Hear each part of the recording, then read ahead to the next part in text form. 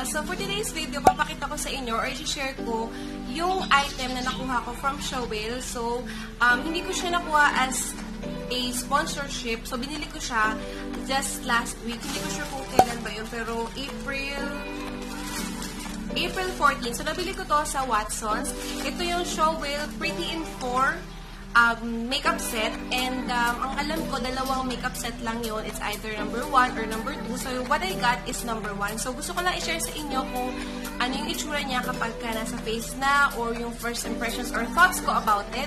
So hindi ko na papatagalin pa. So if you wanna know more about this product, just keep on. Ito siya, and it's only 249 pesos dito sa receipt. And yung itsura ng makeup set na kasi sinasabi ko sa inyo guys na gusto ko i-share is from Shawill. And yes guys, it's from Shawill. So expect nyo na mura lang to and affordable since ito yung isa sa mga local products na masasabi ko na pwedeng mabili ng mga nagtitipid like me. So ito yung itsura niya. So nakalagay dyan. Hindi mo lang makikita sa camera, pero ang nakalagay dito, Shawill Makeup Pretty in 4. So makikita nyo na 4 yung laman niya. So yung unang item na meron doon is yung Shawill Makeup Compact Powder Natural Matte in the shade number 1. So there are only 2 shades, 1 and 2. And then yung second item is an eyebrow powder from Shawill, of course. Ito siya, and wala siyang shade number 1 or 2, pero meron siyang light brown and merong dark brown. So ganyan yung itsura niya. And napansin ko lahat ng nakalagay sa makeup set ito, it has a black packaging. Tapos, meron siya kasamang maliit na eyeliner pencil in a shade black. Ganito siya. And last, meron siyang lipstick. So, ganito yung itsura niya. And this is in a shade number 1. So, meron number 1 and number 2. And gagawin ko guys, papakita ko sa inyo kung paano siya ilagay or kung ano yung itsura niya kapag nasa face na natin. And then, mabibigay lang ako ng konting review kasi yung wear test guys, hindi ko mapapromise na magagawa ko kasi nga, alam niyo naman, I'm a mom of 3. So, nag-film lang ako kapag tulog sila. So, yun nga. Siguro sasabihin ko na lang yung outcome niya sa mga wear test dun sa Instagram account ko or sa Facebook page ko. Pero ngayon guys, sa video, ang papakita ko lang is yung kung paano siya ilagay sa face and kung ano yung itsura niya sa face natin. So, unang item or product na i-try natin is yung Shawill Natural Matte Compact Powder. So, it claims to have a matte finish. So, titignan natin kung talagang may matte finish siya. And yung weight niya is 8.5 grams or 0.30 ounce. Hindi ko alam kung gaano kadami yun guys. Pero ganito siya. Tapos guys, yung shade na meron sila, dalawa lang. It's either number 1 or number 2. So, number 1 yung pinili ko kasi yun yung lightest. And then, merong nakalagay dito na expiry date which is September 2022. So, that's 2022. So, yun lang yung nakalagay sa kanya. Walang nakalagay na ingredients or anything. Ang siguro hindi ko lang nagustuhan is wala siyang kasamang powder puff or wala siyang kasamang yun, powder puff. kaya bumili ako ng sarili ko guys. So, meron namang nabibili guys na tig 15 or 20 pesos sa palengke or sa Tiangge or sa Watsons guys, meron din. So, ito yung nabili ko natin siya. So, ipapat ko lang siyang ganyan. So, ito-try ko muna siya sa kabilang side ng face ko. Siguro dito. So, ito. Kuha ko. And then, sisimulan ko dito sa forehead para mas makita nyo yung pagkakaiba. So, ito yung hindi natin lalagyan. And then, ito yung lalagyan natin, guys.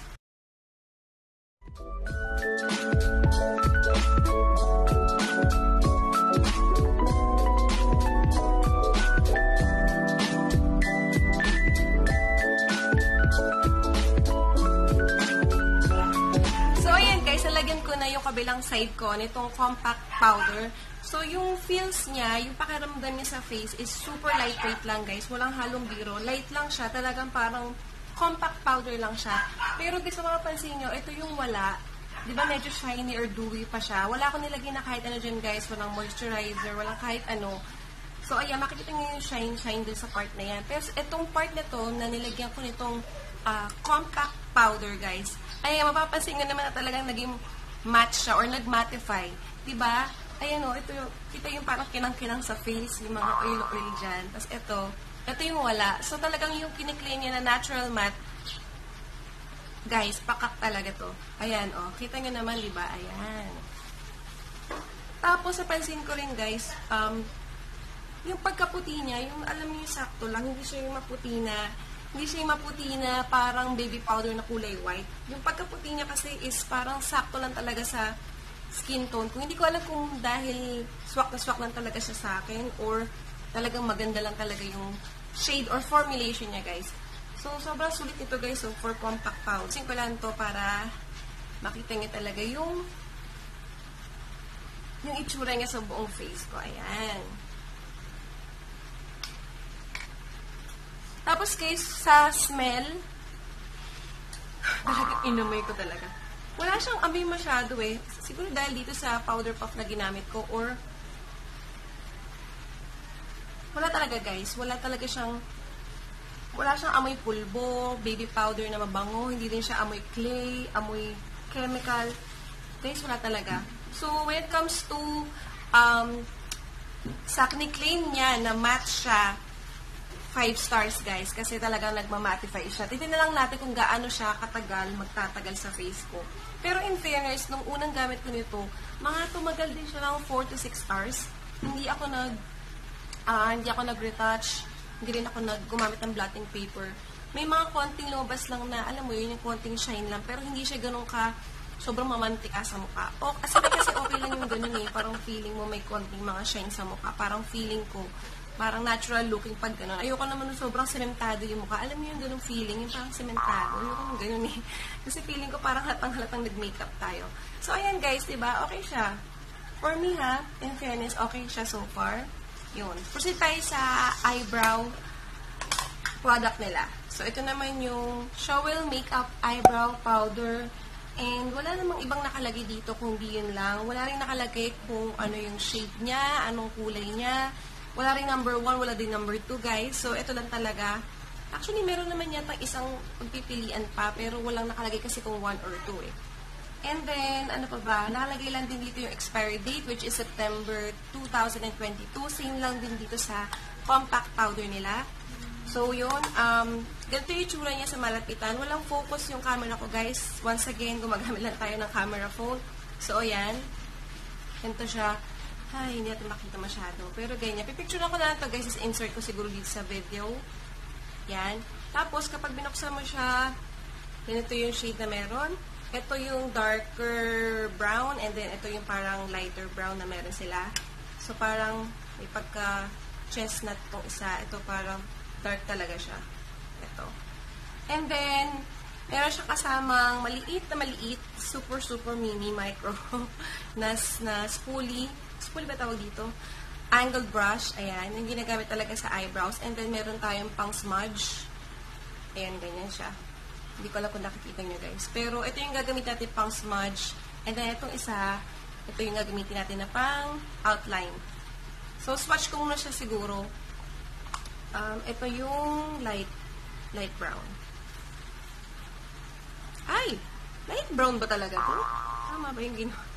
Ito ba talaga yun? Ayan. So, light brown siya, pero pag swinash, parang grayish siya. So, try natin yung isa. Ito. Ala, hala, tangga. Yan talaga eh. Kapag talaga mga bundle, mga set, expect mo na it's either may mga burado dun sa mga nakatype, o kaya naman yung mga ganito, katulad nito, defective. So, okay lang yan, best.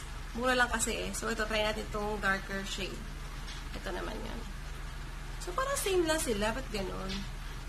Hindi ko makita yung pagkakaiba nila, guys. Pero, sa personal, itong una kong sinatch, yung light brown sa pinakita ko, sa personal, para siyang dark brown. Tapos, yung pangalawang sinatch ko naman, guys, para siyang ashy. May pagka-ashy yung shade niya. So, titignan natin kung ano effect niya sa eyebrows natin. Ayan, guys. So, natuluyan talaga siya, guys. Eto. Pero, ayan. So, sira na siya. So, expect na natin yan, guys. Basta mga bundle, set, ganyan, whatsoever. Ay, ganyan siya. By the way, hindi siya waxy.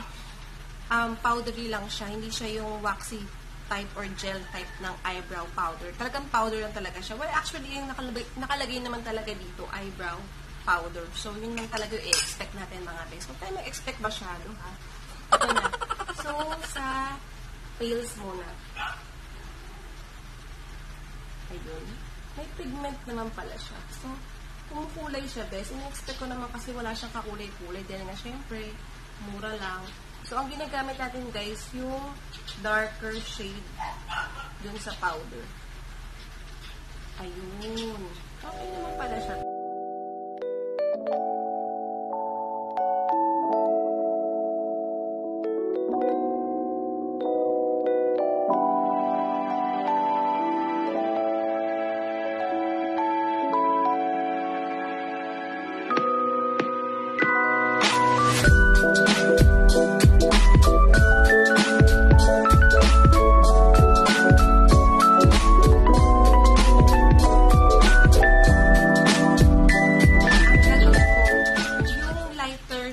Which is ito, dito siya sa may bandang loob.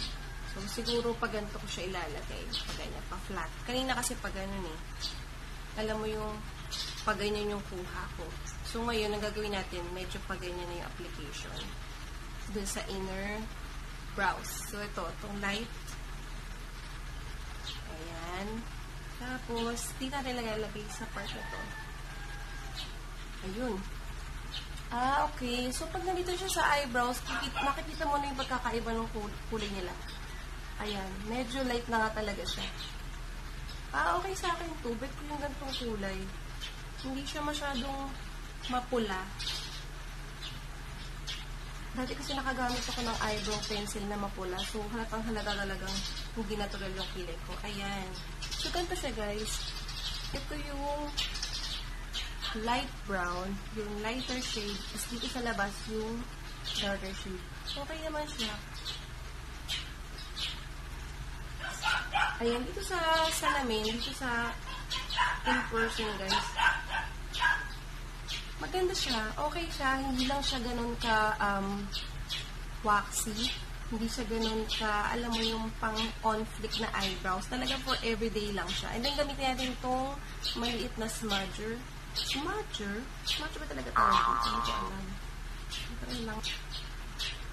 Okay naman to, guys. Para sa akin, okay to sa mga estudyante, yung mga pang everyday lang. Pero, kung mag-a-achieve ka, or gusto mo mag-achieve ng mga dramatic look or yung mga pang events, hindi ko to masasuggest, guys, kasi feeling ko hindi siya magtatagal ng sobrang tagal sa hair natin or sa eyebrows. Kasi ngayon pala, makikita nyo na may mga may mga gaps or may mga part na wala o hindi nalalagyan. Alam mo yun, hindi ko lang alam kung ano yung term doon. Pero may mga hair ako dito na hindi nalalagyan.